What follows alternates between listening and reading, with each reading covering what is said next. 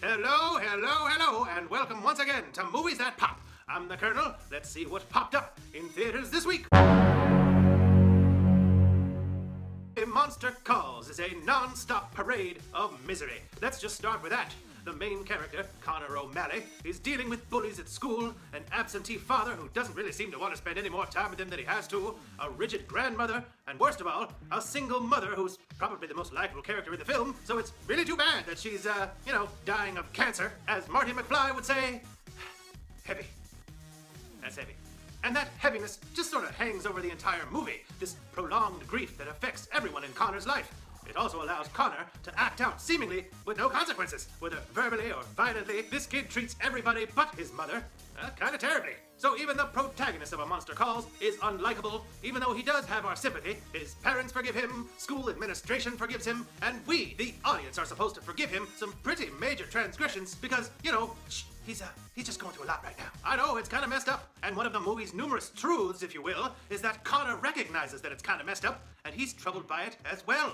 He should be punished for some of the things he does and says. He even kind of waits eagerly to be punished. He stares down the school bully in class in a way that almost suggests he has a crush on the bully, and just stands there unresisting as he gets violently assaulted day after day. He's dealing with some pretty majorly heavy truths about life and complicated emotions, and the world doesn't seem to make a bit of sense. One night, whether literally or only in his imagination, he summons the monster of the title, voiced by Liam Neeson and resembling Groot so much it's a miracle Disney hasn't sued. The monster, whose name is only Monster. Oh, also, incidentally, most of the characters in the end credits don't have names of their own. They're just defined by their relationship to Connor, like mom, dad, grandma, the head teacher, etc. Anyway, the monster appears one night in the form of a tree in a cemetery outside his window, brought on by a pretty harrowing recurring nightmare that the boy has been having of late.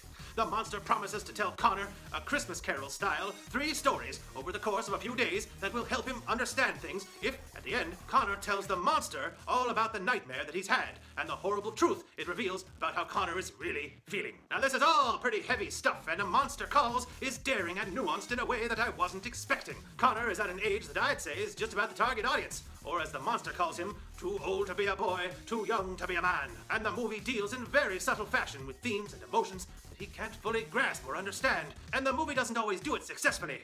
This monster is either an independent, godlike force in the universe, sent to help Connor cope, or he's just a manifestation of Connor's subconscious trying to work out what he's experiencing, but either way, he's kind of a dick, man. I wrestled with this movie for a long time, and in the end, came out more impressed and moved a few days later than I did when I first walked out of the theater. In the moment, I felt disconnected from Connor's journey because of how terrible he was acting towards people, and how terrible people were acting towards him. I was puzzled by some awkward shifts in character arcs that didn't feel earned or organic to the story, and I absolutely hated this advice given from the dying mom to her son. And if you need to break things, by God, you break them. Oh, he breaks them all right. He breaks them real good.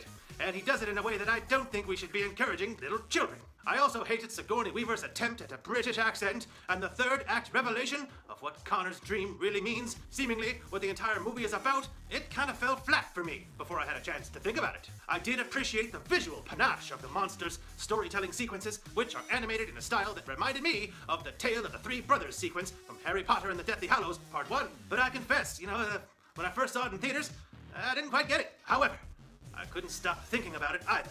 Looking back now, I appreciate the nuance a lot more. Although the scope of the story is still incredibly narrow, I find the story more affecting now in the abstract as a whole than I did in the moment when I was watching it. I think now, upon reflection, that I walked into the film expecting a different film than I ultimately got, and as a result, it was hard for me to appreciate at the time, because what I got was a brutally, and I do mean brutally, honest depiction of how children attempt to comprehend the incomprehensible and the fall from grace we all experience when we grow up, when we begin to see the world for what it is, and our parents as real people with real flaws. I'm gonna end up giving A Monster Calls a large bag of popcorn. It's not for everybody, and especially it's not for young children, but it is an experience that is intense and unforgiving, and in the end, quite lovely. Quite lovely. Well, that does it for this edition of Movies That Pop. Don't forget to follow me, the Kernel, on Twitter @MoviesThatPop. And click the icon right down there to visit our channel if you'd like to see more, and support us by clicking subscribe while you're there, and by clicking the thumbs up icon below. I'd like to hear your thoughts on A Monster Calls in the comments below as well. In the meantime, thanks for watching. I'm the Kernel, and if you need to break things, then by God, you break them.